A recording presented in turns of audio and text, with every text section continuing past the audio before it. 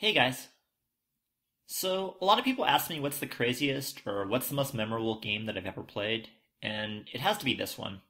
This is a game between me and Jerry Lerman. Jerry's like a super nice guy, a little bit quirky, loves the San Francisco Giants, also plays tournament chess in addition to tournament Scrabble. He's been playing tournaments for about 40 years, with the most notable achievement being second at the 2007 Players' Championship for $5,500. So I begin in exchange 3. I want to maximize the odds of me drawing a bingo. So I kept DEIN. You could also keep ADEIN, or you could play through this rack with like DN or Idea or something like that. But I elected to trade. So Jerry opens with Fistula for 78. Luckily, I draw the blank, and I get to play Maiden Lead for 75. But Jerry bingos right back with Fenlands for 76. I draw extremely well. I draw the ING combo, and I draw the second blank, and that allows me to play Hoisting for 122, and that gives me a 43-point lead. Jerry comes right back, he plays Leaguer for 81, and now he has the lead. So my rack is really bad. AKOOOUV. I play Koa. I keep OOUV, which is really bad, but I score 38 points. I block XI, I block QI. And hopefully I'll just draw some tiles that will allow me to play something better next turn.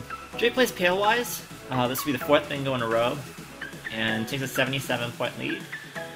Luckily for me, I draw really well. I draw ERT, and I actually get to play a bingo with OOUV. I get to play Outdrove for 64, which gets me back in the game. Jerry gets Ecocides down. That would make the 5th bingo in a row for Jerry. 65 points, and a 78-point lead for Jerry. Anyway, I don't draw well, and I decided to try to maximize bingo percentage again. Since I'm down by 78 points, I'm really going to need a bingo next turn, or very soon if I ever want any chance of getting back in this game. So, even though there are legitimate plays that score roughly 20 points, they don't keep the best of leaves, so I like to exchange. Jerry bingos yet again. He plays Rosilate. It's a very high probability bingo. At this point, I'm in trouble.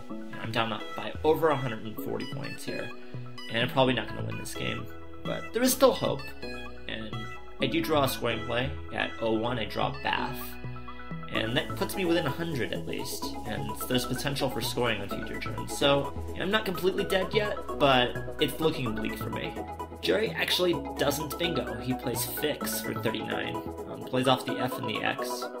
That being said, it does imply that he's a very strong leave in his next rack, and indeed he did, as you can see here. So I do know that I'm very likely to face a bingo on the next turn, or at least some really high scoring play. I draw the J, and I play John. I think that's definitely the correct play here.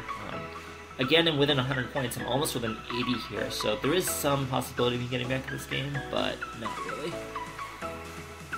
Jerry does indeed bingo next turn. He plays Training, and at this point, we're 8 turns into the game, and he has played 7 bingos. Now, at this point, 7 bingos is the record for the number of bingos played in the game. I mean, he's done it in only 8 turns. So, at this point, my thought process is, well, let me just make sure he doesn't bingo for the 8th time. I don't want to be the record setter. I don't want to be the guy that is the person who is known for being on the wrong side of history. So, I'm looking at my rack, and I see Bortz for 48.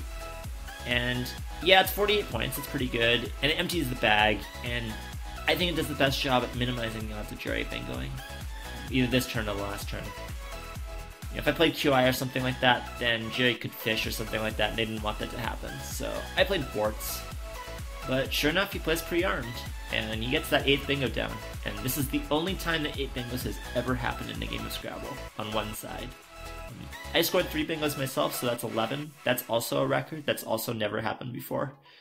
And again, he didn't draw a single blank. Usually to get 8 bingos, you need to draw a blank to have any chance at this whatsoever. So here's a scorecard to illustrate just how crazy this game was. As you can see, some ridiculous averages, and check out those low scores. Just really sick.